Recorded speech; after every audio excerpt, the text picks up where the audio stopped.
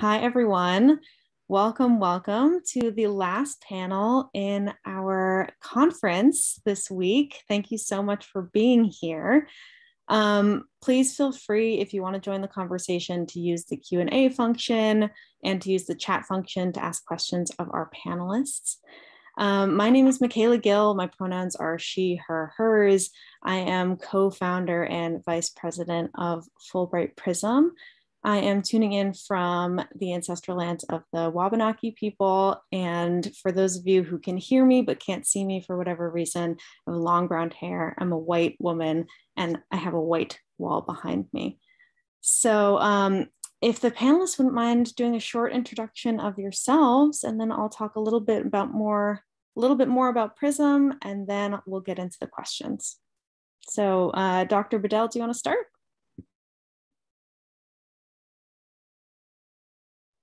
Yes, thanks so much. And Michaela, thanks so much for organizing this and putting this together and for starting Prism. I was really excited to see this organization start up. And I know when I did my Fulbright in 2014 and 15, it just felt like there wasn't really any kind of coordinated effort for queer people. So I'm just really excited about what you all are doing and really excited to participate. I'm Dr. Marcus Biddell, and my pronouns are they, them, theirs. I teach at Hunter College, and I also teach at the Graduate Center in New York City. I'm originally from the West Coast in New Mexico. It's the current and ancestral lands of the Sandia and Zuni tribe.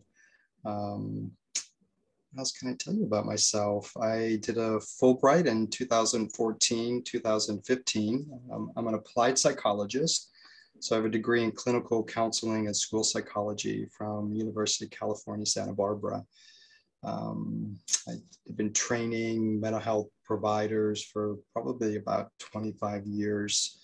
When I got my Fulbright, I was in the UK and also did a lot of work in the European Union. And I was basically looking at how providers work competently or not with LGBTQI plus patients, both in mental health and medical facilities. And through my work with the Fulbright, I developed a new scale. It's the LGBT Development of Clinical Skills Scale. And it was just really exciting that I was able to create an instrument that bridged not just the US, but also had a really large sample of UK participants, which is one of my concerns, that so much of our scholarship is pretty myopic and so US centric. And the Fulbright really offers amazing opportunities for us to branch out and grow as scholars, but then also create research that's not this myopic US focus. So I'm just really glad to be here and look forward to participating. Thank you. It's so nice to be here. My name is Sharon Horne, and I use she and they pronouns, and I reside on the unceded land of the Pawtucket and Massachusetts First Nations. And I really am so excited about Fulbright Prism. I really want to thank you, Michaela, and I think Tim and Laura, for your founding of this this great. I mean, it's just exciting to see this pulled together for LGBTQ concerns within Fulbright, and so it's just incredible the work that you're doing, and I'm just thrilled to be invited and be a part of it today. So I want to thank you for that. And I have white skin and blue shirt on with polka dots and shoulder length hair and glasses, and I have a white screen behind me that's hiding a very large mess that you can't see, hopefully. And I have been doing LGBTQ related research for many years, like 25 years. And one of the main areas of my work is the intersection of policies and like legal anti-LGBTQ legislation and its impact on mental health for people. The Fulbright that I had the opportunity to do was I was a global scholar, which is a newer mechanism in Fulbright that allows shorter term visits and collaborations. So it was supposed to be 2018 to 2020, and I was working in Colombia and South Africa and the Philippines. The third part, the third segment with my colleagues in the Philippines has been postponed due to COVID, but I'm hopeful that I might still get to have that opportunity next year. We're waiting to see. And the other aspect of my work is a lot of advocacy. I'm one of the representatives for the American Psychological Association for the International Psychological Network of LGBT issues. And that is a community of LGBTQ identified scholars and allies who are working on organizational psychological concerns related to LGBT. And as a group, we had created a statement on behalf of psychological concerns, and I'll just probably talk more about that. So I'm just thrilled to be here, and I appreciate the invitation. Thank you. Thank you both so much. Because you both mentioned how exciting Prism is, I am going to brag for a little bit and give everyone some background. So we were founded in 2018 by myself, Tim Sensenig, and Laura Steinecke. We met in Germany as English teaching assistants, and we were inspired by Fulbright Noir on Instagram. So if you don't follow them, please do. Their Instagram is for Black Fulbrighters. And we decided that LGBTQ Fulbrighters should have a similar platform to share achievements, stories, experiences with one another and the broader Fulbright community. In March 2019, we were recognized as a United States 501c3, and we remain focused on highlighting stories of queer Fulbrighters, pulling queer-friendly resources for people living abroad, and then networking and hosting events like these for community building. So if you want to learn more about us and our team and what we're doing, you can follow us on Instagram at Fulbright Prism, or you can check out our website at fulbrightprism.com. I'll put some links in the chat also so you can follow up. So this leads nicely into my very first question for the panelists here. We founded Fulbright Prism because we saw a community need, something that was missing that Fulbright wasn't meeting. And each of you has played a really integral part in creating a tool to measure and improve mental health care for LGBTQIA people.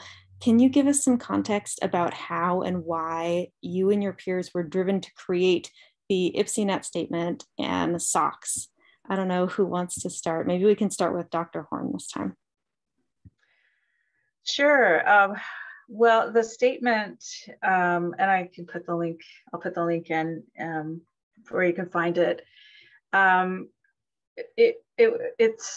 We started meeting in 2002. There was a conference that APA and the European Association of Psychologists at the time said we should be talking about international concerns and global concerns within LGBTQ issues and communities. And so out of that meeting, IPSINET was born, and it's basically countries, different psychological organizations send representatives, and we meet quarterly and we work on projects together. And sometimes it's anywhere from reports of like initiatives that different psychological organizations have taken on to other events happening in the country. So like, for example, right now, Hong Kong is working very hard on marriage equality concerns, and they talk about that. Others are, representatives from Eastern Europe are talking about all of the very strong anti-LGBTQ movements occurring there. So we have a lot of different initiatives, but one of them was to create a statement that would be, important for mental health. I mean, we have a lot of rights statements and really good, the Yogacarta principles that come from the legal field. We have a lot of United Nations documents, but we felt it was important from counseling and from psychology to make a statement about our commitment and the role basically that mental health had played in so much of the pathologization and marginalization of LGBTQ people and communities. So as a group, we came together, multiple countries. I chaired that effort, and we made a strong statement around, access to care that was inclusive of lesbian, gay, bisexual, transgender, and intersex concerns, and about inclusive treatment, service, access, was anti-conversion therapy and reparation, all of the bad therapy that's out there. And then we got it signed by different psychological organizations. And I can tell you, it took a long time to get through APA because there's, lots of bureaucracy. But we were able to have that a statement that we all could support. And then it was signed in Montreal at the International Congress of Psychology and endorsed by 17 initial organizations. But it's now 43 psychological organizations and 2 regional organizations have endorsed it, and it's now translated into 13. It's now in 13 languages, and it's being used in different ways. For example, the Polish psychological organizations are facing tremendous, they have the anti-LGBT zones that were passed by different municipalities in Poland. And so they're like using the statement to try to make a case for these being removed, along with many other, supports and documents. But it's something we were excited to be able to work together on. And so I can provide the link. And, we've just had new members join from the Bangladesh Psychological Organization. We have from Lebanon, from every area of the world now, is those organizations have come out in support of it. So we're pretty excited about what it can, the potential for it to help within mental health fields and psychology. Thank you. Thank you. Thank you so much for your work. It's really incredible. Dr. Biddell, do you want to kind of talk about your work in this similar vein? Yeah, I just want to thank Sharon for her work and her leadership. What you've done is really probably, I don't think it's hyperbolic to say that it was miraculous and getting this through all of these organizations. And like Sharon, I'm really interested in how, when we change policy, when the American Psychiatric Association depathologized homosexuality, how that, there was pushback, but there also was no longer the sort of mechanism for a lot of other institutions to, kind of say, see, there's a medical organization that pathologizes queer people. So these types of structural changes are incredibly profound. So I just want to thank you, Sharon. I'm really in awe of the work that you've done. And I just think it's so incredibly important. And, I'll take maybe a bit of a different stance, that my work actually started in my doc program back in the 90s. And I went to UC Santa Barbara, and I don't know if we have any students. I'm on the Fulbright student review board. So I just love reviewing, graduate students and undergraduate applicants, primarily to the UK program, but I think probably have some students attending. But, I was a doc student and I was kind of a late arrival to college. just through my own trajectory. I was a carpenter before, so you can imagine for me to get into doc school, it took a long time. So my very first course, my first year in my doc program, was with a professor. I had been warned by two other queer students that he was quote unquote homophobic. And so, I started the class, and everything seemed to be going fine.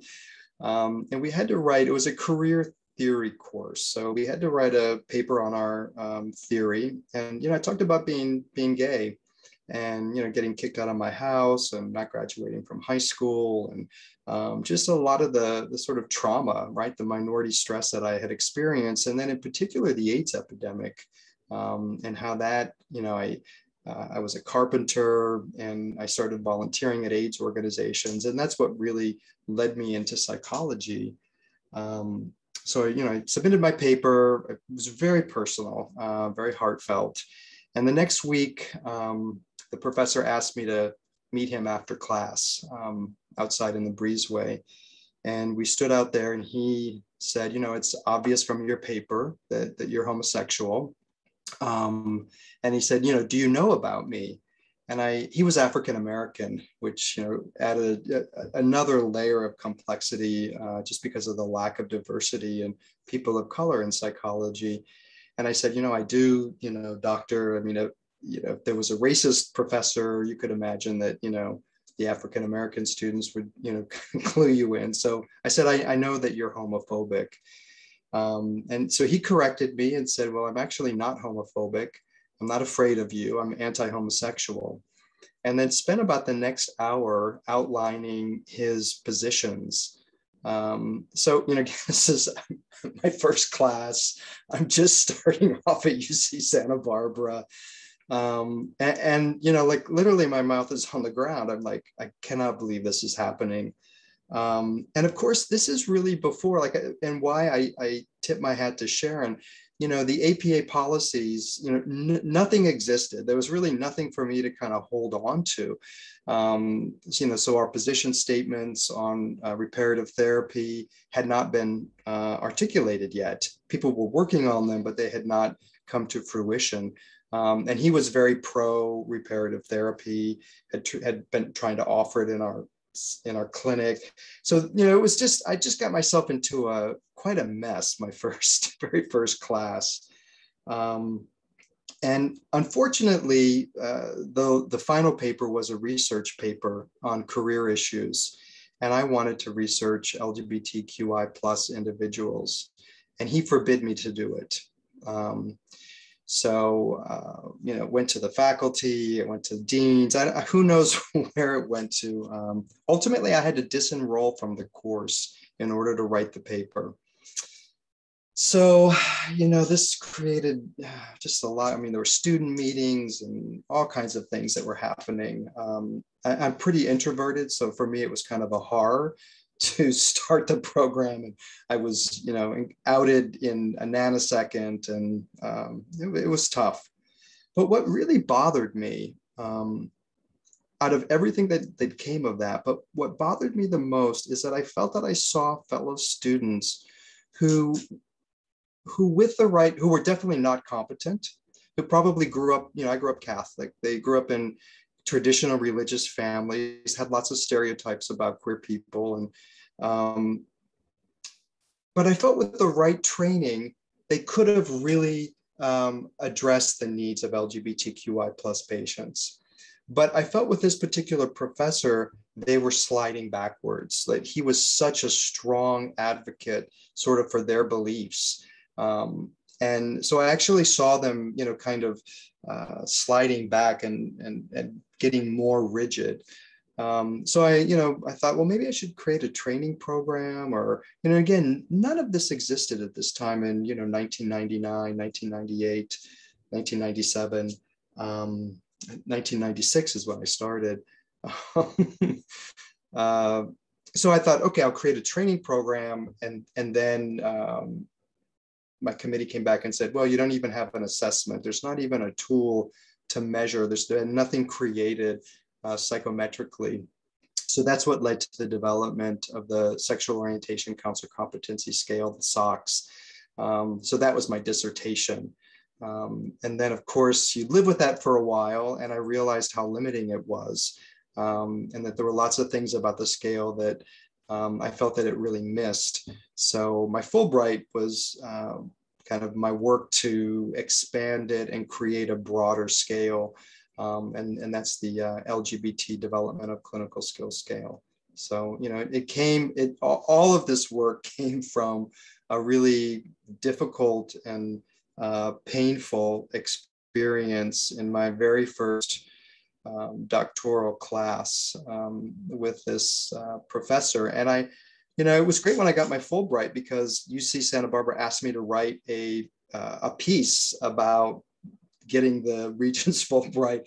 And I was so proud to be able to write within this piece about, I didn't name him, but I did discuss this experience that happened at UC Santa Barbara, and said, that there is that old adage of making lemonade out of lemons. And, this was a very difficult and painful experience, but it really put me on a trajectory. And I was proud that UC Santa Barbara published it, and that they didn't, ask me to remove any of this. And of course, as all frustrating professors, and he's become a dean, which is really frustrating for me. But yeah, that's really how my process went. Wow, I'm blown away by how much has changed in so little time. It seems like over the course of your careers, in large part thanks to the two of you. So thank you again. I'm going to jump to a question for you, Dr. Horne, but I'm happy to hear both of your opinions on this. I know that you've studied and spent time in countries in which it's still really dangerous or illegal to be out as LGBTQ. Do you have any sort of advice or even just general information for potentially a new Fulbrighter entering and working in an unsafe or difficult environment? Yeah, sure.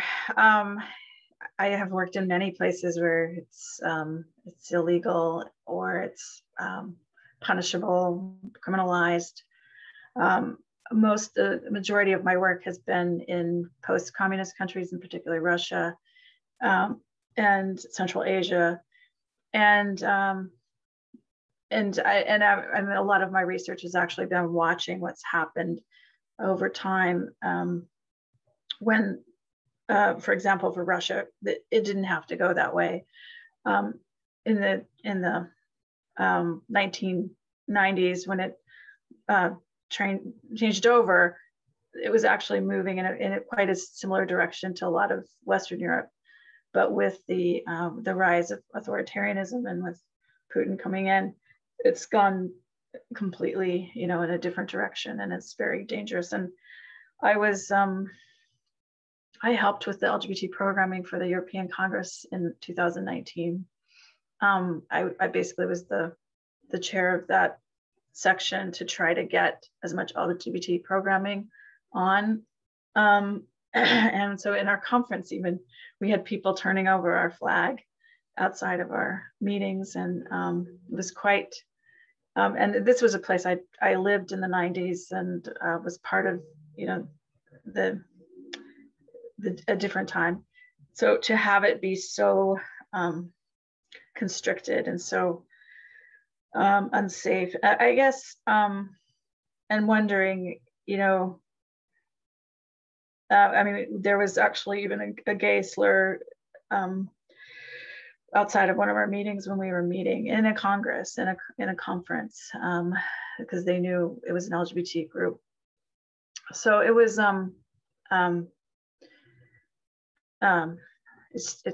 it's hard. I also feel that I try to remind myself of the privilege that I have as a white US person coming into different spaces, and that often what I can do and say is very different than what people living in those contexts can, how they can live as LGBT.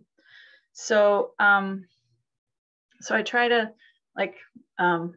I try to be safe and think about, like, you know, there are places where I think there could be things that I say or do that could get me into big trouble.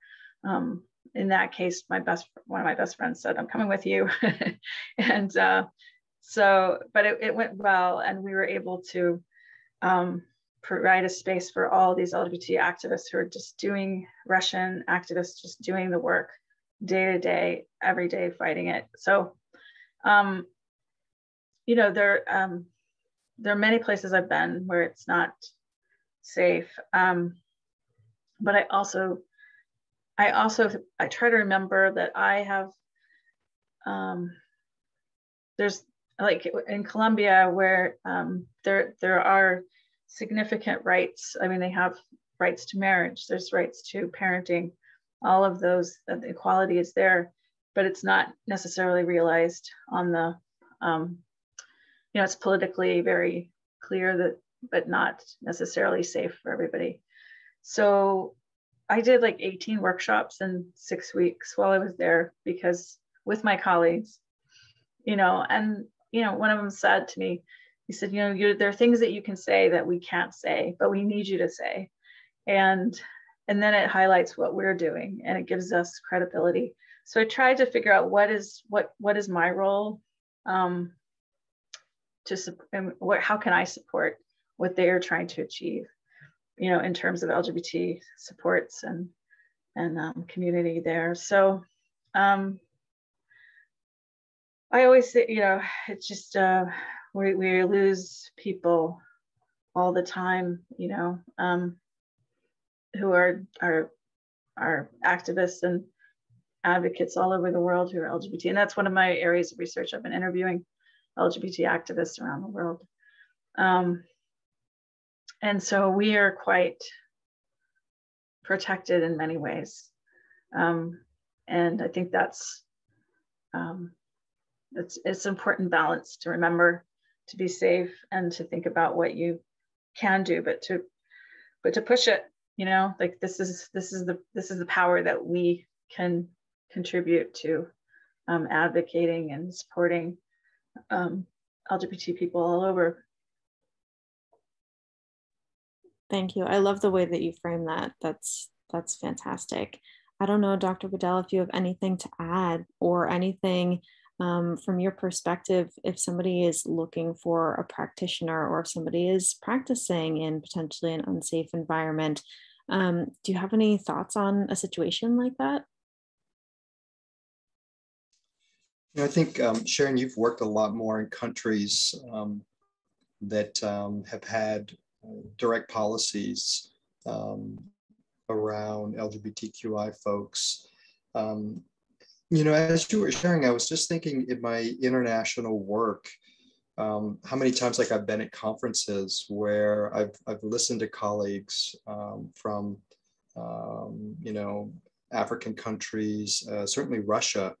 That really resonated with me. I remember listening to a panel talk about attending an LGBTQ I plus Pride parade, where the police were holding back rioters that had weapons, and eventually the police line broke, and the queer activists had to get onto a bus. And they showed film footage of the windows being broken, and the level of violence was incredibly humbling and really disturbing. And I think, you know, what you were saying about, you know, our privilege, certainly being a white man, and the privileges that we share here in the U.S. You know, whenever I hear those colleagues' stories, it really speaks to me. You know, I guess I'm not sure what I learned in Boy Scouts, but perhaps safety first is something that really comes to mind, you know, as a Fulbrighter. So, you know, I've been thinking about doing another Fulbright scholarship application, and I've been looking at, you know, potentially going to Africa. My husband's also from Barbados, so I'm really interested in the Caribbean. And Barbados is, I think, really kind of a shining example of where it's not legal. They don't have legal rights for LGBTQ folks, but there's a lot of acceptance. And I guess I just want to do a throw out for Mia Mottley, who's the Prime Minister of Barbados. And she is out in I think, a Caribbean way as a lesbian. And she's the first lesbian Caribbean leader. Anytime you can get a chance to Google her, if you just Google the talk that she made at the UN just a couple of days ago, it was incredibly powerful. She really speaks truth to power. I'm off on my tangent of just my absolute adoration for Mia Mottley. So I think Barbados is a bit of an outlier for a lot of the Caribbean countries. But, for instance, I'm interested in, doing some work in Jamaica, where there's incredible dangers for LGBTQI plus folks. But I think always, we have to stay safe. We have to, think about our own safety. But then, as Sharon said, I think it's a really good point. How can we use our privilege to, and again, I would say bring in some of these structural policies that have happened, things that the APA has put out, that the international organizations have put out, and use that to help different countries kind of start their process and help them move forward. Thank you. And thank you for the plug. We always support plugging important and inspiring people. I have a couple questions that kind of build off of each other, but we're going to start with this one from Miley. Thank you for this question. I think that LGBT plus activism is necessary but difficult work. How do you stay grounded in your activism and communities, and how do you avoid burnout? Whoever wants to start, just go for it.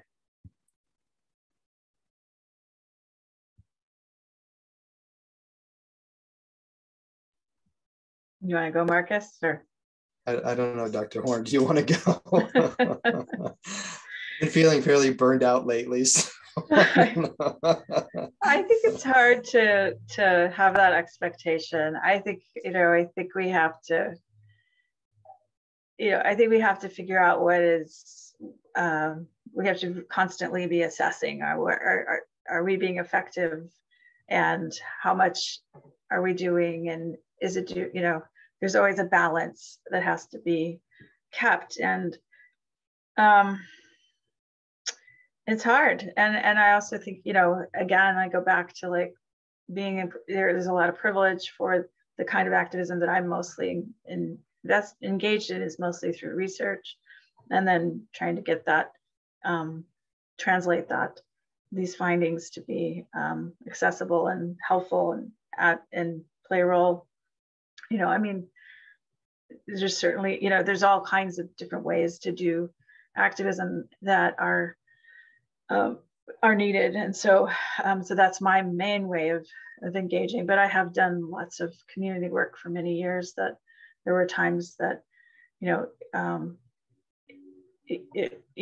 have to figure out, is this really something I can do right now? Because it's, sometimes that you turn into reaction, just like we just got to respond and react. And a lot of activism is, we have to be planful, and we have to think about it, how we're going about doing the work. And so I try to figure out I just try to always figure out what is my contribution, how can I use my outsider status to be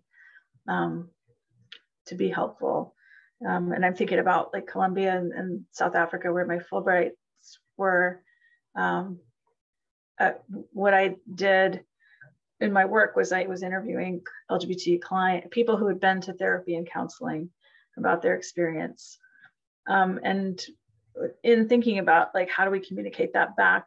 Because my colleagues in these countries are saying we need spaces that are supportive and that LGBT people can freely go and know that they're going to get mental health care and support that's not going to harm them.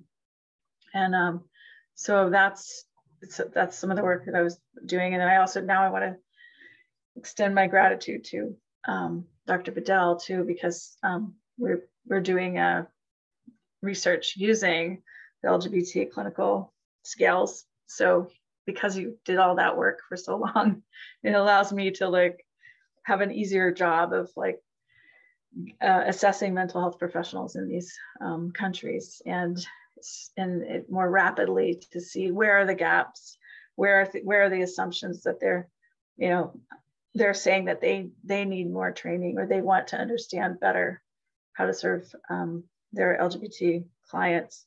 So, but back to the original question, I am no stranger to burnout, and that I also have to say sometimes this is too much, and once my effectiveness is kind of waning, then it's time to reassess the methods and the strategies and the engagements.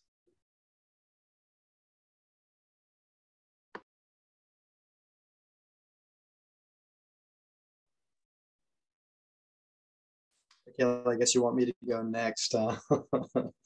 Yeah, just state the question again so I can try to stay focused. It's kind of a two-parter. How do you stay grounded in your community and your activism, and how do you avoid burnout? Okay. I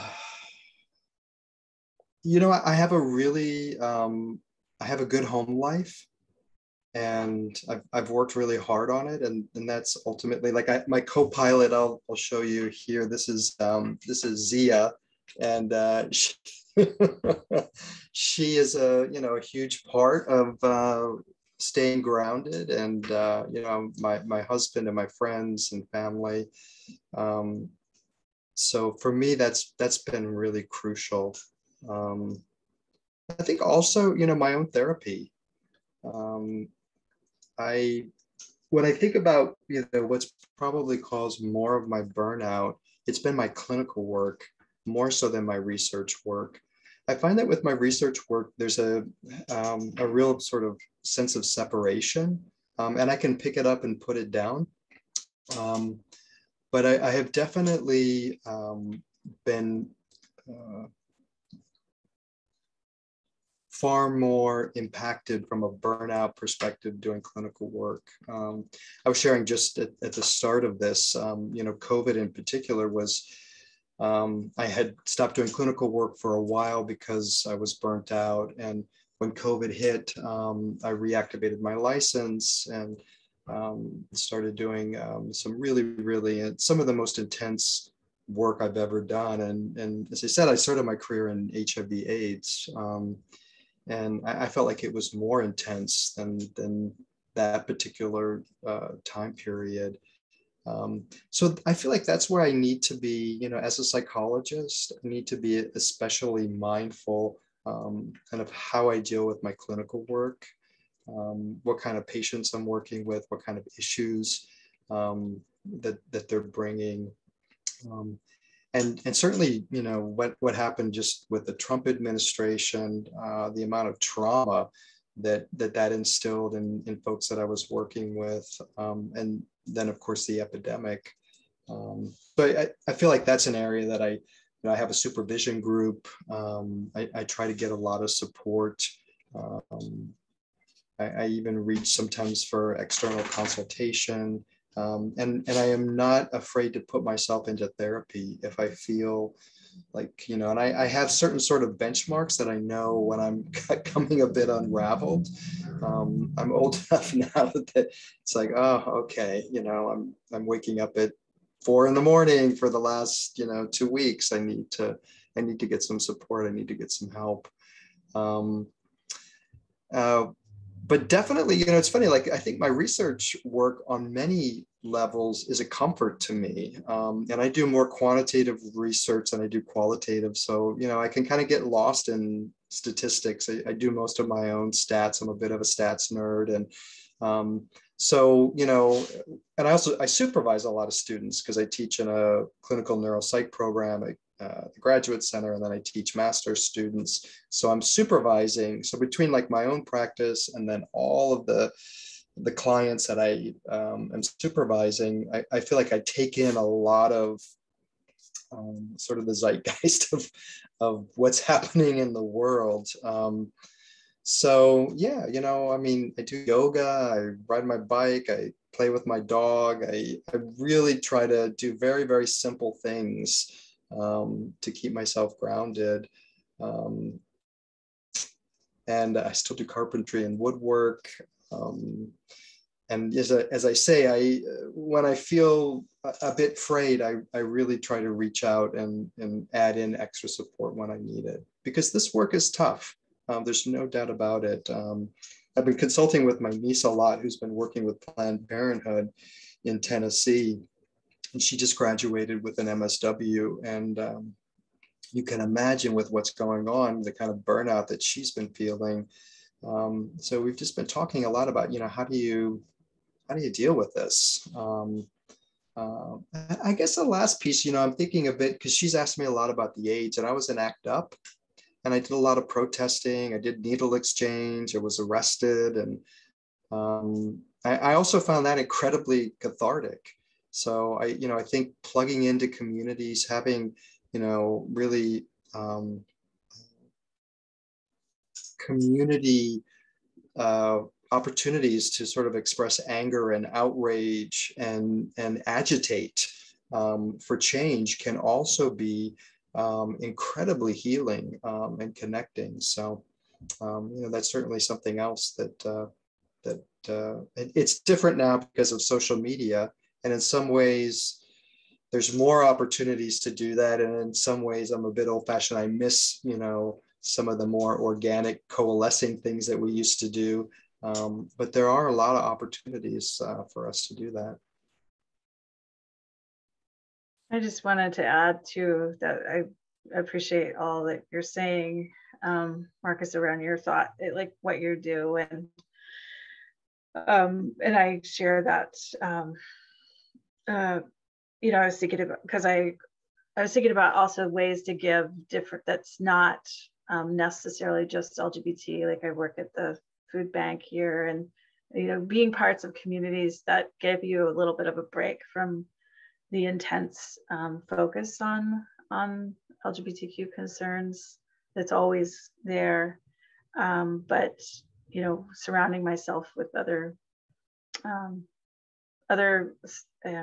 literature group I work with, and my family too. So I have kids that keep me, like I'm on the soccer field or the baseball field, most weekends. And that's like incredibly helpful to just enforce this kind of break that it can't all, you're not going to be able to solve everything. You're not going to be able to like address even the tiniest, even just a little bit, but you can do what you can. And then you have to take care of yourself and your family and your mental health. And I totally agree that there are times therapy needs to be, very, very much, very present. Thanks for that. Yeah, thank you both. This isn't as fully formed a question, but it's been coming up since we did introductions, honestly. This is a question for me personally. How do the two of you, or maybe you have advice or tips on navigating the bureaucracy of change? Both of you have done this. You both mentioned it answering the very first question that I posed in your introductions. You've had to challenge some people with more power than you. You've had to navigate a lot of paperwork to try to do some good in the world. I don't really even have a question, but that's what we're trying to do here with Fulbright Prism. So if you have any tips or bits of advice, I'd love to hear it.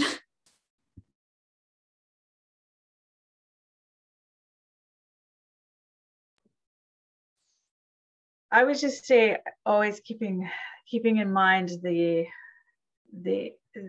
the values that are informing, you know, the aims that you're going for and the goals that you're going for, and having that kind of in mind that you're trying to get to, because there are, I love what you just said, the bureaucracy of change, because there is so much bureaucracy to achieve like significant policy changes, significant, you know, everything, you know, anything that's in a large system. So I think it's trying to remember, like, what are the driving community ideas, values that are saying this is important and we need to do this, and we may not get it done this time. It may look different than what we were hoping for, but it may get us closer, and that there will be setbacks, and there will be times that we're just treading water. We're not going to get anywhere for a while, or maybe we don't have the right people, or maybe we need to think about a different strategy. But to keep in mind that the goals, and usually within LGBT, it's goals of being, you know, being seen, being visible, being treated, having equality, having, you know, respectful and fair treatment in terms of the kind of work we do in counseling and psychology. So having those drive our day-to-day attempts to do that, and having the support along the way, like that you're not the only one saying this is important, is key. You know, it's so important to me to have a group that's going for that. And, you know, like what Marcus was talking about with the HIV epidemic and pandemic, and some of the work that we were doing about the marriage amendments in the 2000s was such rewarding work, because we were working together, and the whole community is trying to fight these state bills, and finding, and when you find those people that share that vision, who want to be in it with you, want to be in the battle, want to be in it, there's nothing like it, and there's so much that can be achieved through that. And so we have different mechanisms these days with social media, and we're trying to figure all this out, I think. But yeah, those are just keeping it in mind where you're trying to get to, and doing it together with others is so important to the work that I've been doing. That's a really great point. And I'm going to ask you the same question, Dr. Biddell, but I do want to plug, we have, Fulbright Prism is one of a few different identity groups that have sprung up over the last few years. They're all linked on our website, but we have, all of us have created what we call the Fulbright Diversity Collective. There's Fulbright Noir, who was the first of us, and then us. There's Fulbright Lotus, Fulbright Salam, Fulbright Latinx. I hope all of you, if you're interested, will check them out.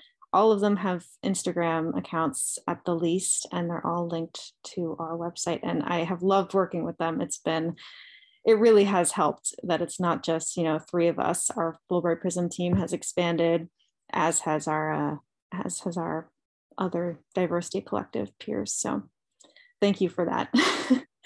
Dr. Biddell, do you have any thoughts on the bureaucracy of change? I want to say something directly to what Sharon said, but Michaela, you reminded me something that I really wanted to bring up, and that's and again, I'm just giving a plug for Fulbright Prism and the Fulbright program that's allowing these sort of specialty organizations to spring up. Because when I had my Fulbright, this didn't exist, and when I went to the UK, I remember our induction, and there were all the students and all the scholars, and I was the only queer person there, and it did feel lonely. I was in a country that was obviously, even ahead of the US around its sort of policies and laws. And I was invited a couple of years ago to give the Eccles lecture, which is a Fulbright lecture in the UK. So I went back and was really honored to give it was Stonewall 25, and they were kind of celebrating it in the UK. And so I came back and I wasn't trying to shame the UK Fulbright organization or the US, but I was basically saying, I was really the first sort of open person doing LGBTQ research. And I asked the UK Fulbright Association to see if there was anybody else prior to me, and they couldn't come up with anybody. And they said, we've had a lot of LGBTQI plus people, like we're really supportive, but somehow it just, like things haven't really kind of gelled. So my hope is that with Prism, like if I had known Prism had existed, I would have plugged in immediately to try to get some more support. And I've even like applied for grants in the US Department of Education and realized that this is probably, like nobody has ever gotten a grant looking at LGBTQ homeless people from the Department of Ed, right? Like, so, I think maybe this is kind of getting to what you're saying, trying to develop communities, get support, trying to build coalitions and alliances is really, really important. And Sharon, you said something that really, really stuck with me. And it reminded me back of that first experience with my professor. And I guess I learned this lesson early in my career, where as things were escalating, like where you could imagine, like there were student meetings and faculty meetings and deans getting involved. And at one point, it became really clear to me that the professor wanted me to escalate this and file formal complaints.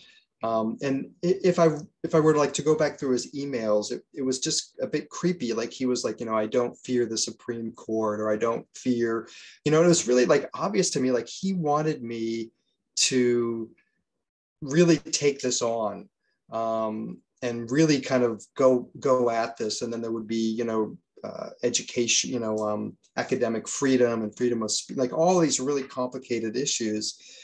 And I remember I had to make a decision. I thought, that's not why I'm in graduate school. I'm here to get a degree and I'm here to do queer research. And I have to stay focused on that. And kind of what you said, Sharon, like that was a battle that was just absolutely above and beyond. Like maybe I could have gone there. Who knows what would have happened, but it would have been such a distraction for kind of the, my work and my purpose. So I really had to that sense of sort of staying focused and staying true. And I always had to remind myself, I'm here to get a degree. I'm not here to fight this big, huge battle on academic freedom and freedom of speech.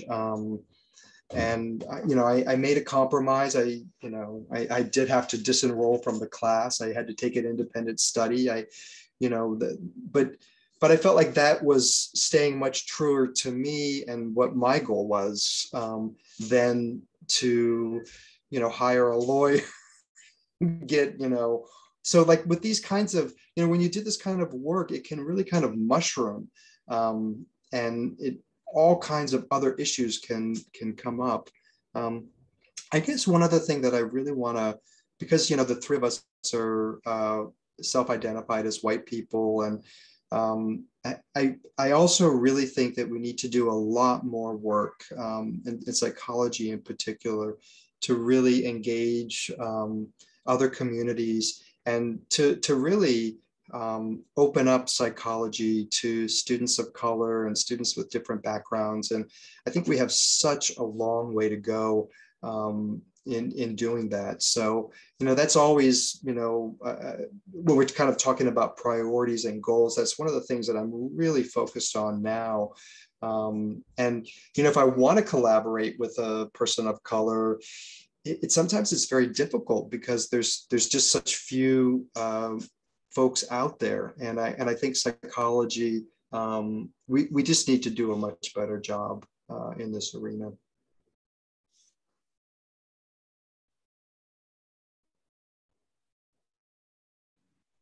Completely agree. Thank you for bringing up that point, Marcus.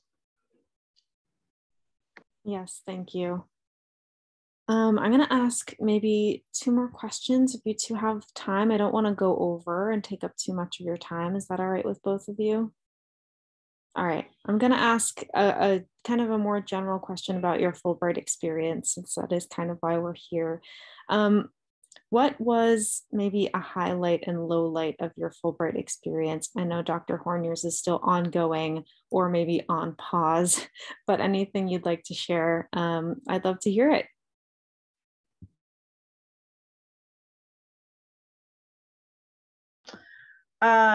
Wow, I had so many highlights with both my work in Colombia and in South Africa, but I remember I had such a great experience going with one of my colleagues from the Colombian Psych Association. We went to Ibagué, which is outside of Bogota, another town. And there, and met with a lot of the NGOs that were doing LGBT work, and we did a workshop. But the most fabulous part of it was the town, I guess it was the governor or the mayor, the person who was in charge of that area, basically opened up the governor's, it's probably the mayoral hall, to these organizations to come to this training. And so all these people came into the building, and I did, a short talk about what therapy and counseling looks like when, it's really LGBT,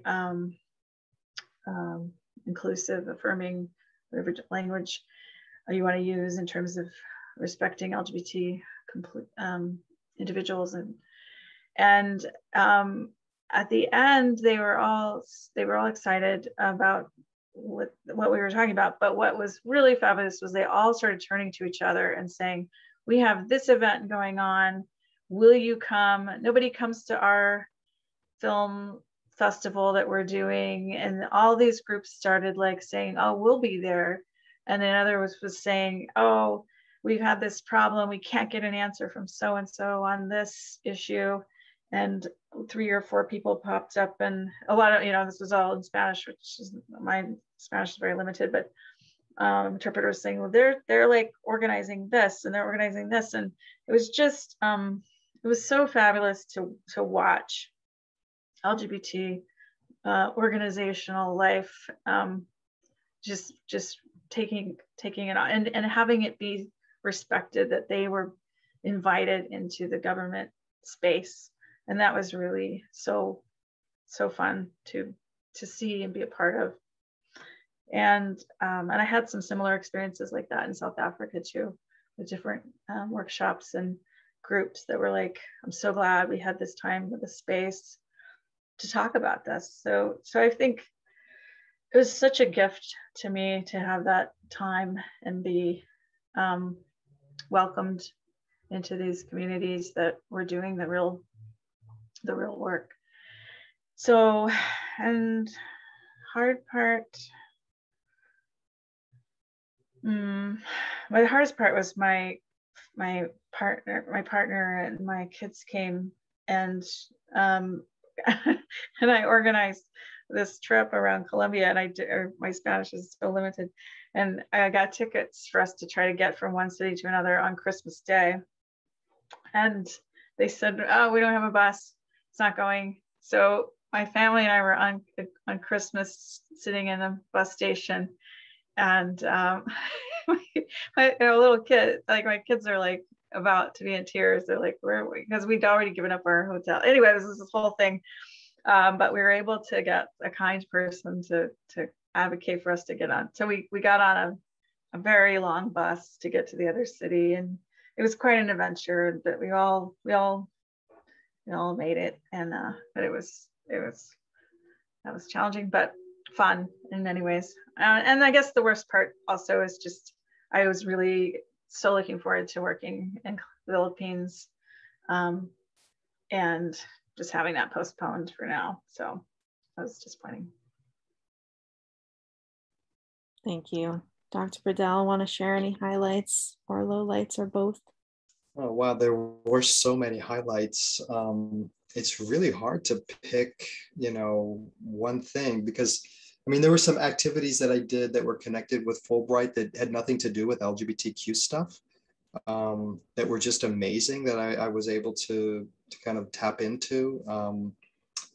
For example, I was able to, I applied for a program where I was one of the UK people that we went to Brussels, and it was kind of the Brussels Fulbright organization to help us understand the EU.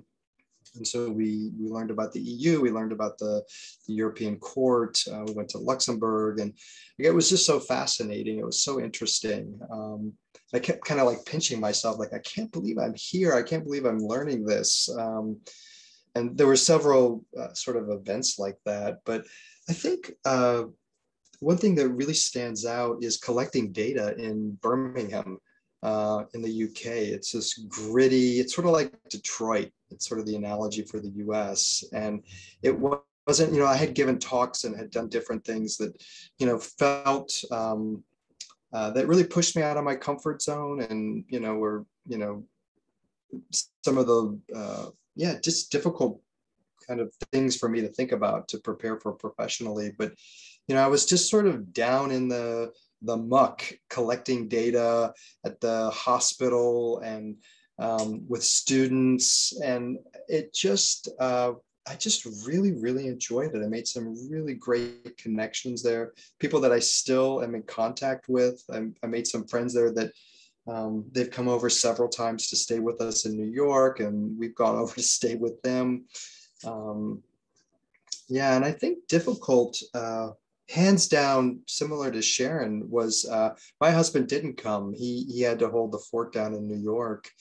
And I experienced homesickness, in my late 50s. I had a good case of homesickness where I would just miss everybody so much. Luckily, we have all this incredible technology, and I could, FaceTime and Skype and do different things. But that was by far the hardest, was just being separated from loved ones. I think we can all relate to that at some level for sure. Thank you both for sharing. I want to wrap it up with hopefully a last question that makes sense. What is something in your career that you are proudest of? And then if there's anything that you want to plug before we go, feel free to plug it now.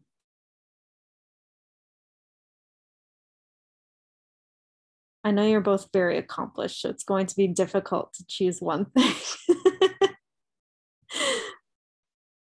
Wow. I mean that sincerely. Most proud of? Wow, what a difficult question. I feel like I'm on an interview, right? These are like really complicated interview questions. I'm sorry to put you on the spot. Yeah, I'm so impressed by your work, Well, thanks. I think for me, it would be the LGBT docs, the new scale that I developed. I worked so hard on it, and I try to address. Of course, now that I have this scale, I'm seeing all the holes in this scale and things that I wish I had done differently. But I think sort of a lot of people are using it, and the feedback that I get is so overwhelmingly positive. And because it's an international scale, there's just been tons of people that have translated it. I think it's been translated into 10 different languages. And I love it. Like, nurses are using it, physicians are using it, psychologists are using it, social workers are using it. So I feel like it's really meeting a need. And I guess the plug that I would put in, that I'm telling students, that we need to start developing scales and understanding patient perceptions of LGBT care. And I know Sharon's done a bit of this work, but I really, I'm doing some work with Dr. Mandy Chapman on a scale that I think is really important. And that's how are patients perceiving kind of competent, good care from providers. So sort of self-report scales, I think have helped us, and we've gained, some good knowledge from it. But I think we really need to be tapping into LGBTQI plus individuals and find out what their experiences are, and really working on that end a lot more. That's I think really the cutting edge right now. Yeah, I totally agree, and I think we should talk again, Marcus, about potential, because we have some similar projects going on, and so it'd be fun to collaborate. But the ISINET statements certainly is something I'm very proud of.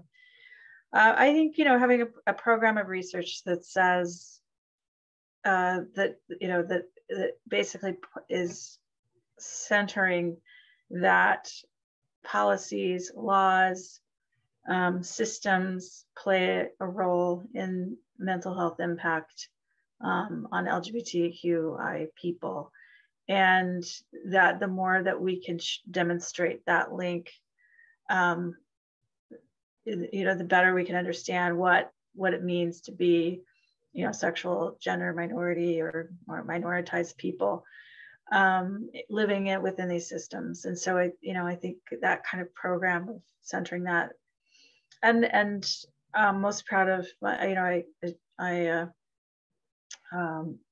teach in a doctoral program, so I'm just really proud of all the work that the students are doing to continue on new programs of research that are focusing on these very things with slightly different lenses, but very, very much carrying on this focus on justice and liberation, and how do we create safe and caring and inclusive world for LGBTQ people.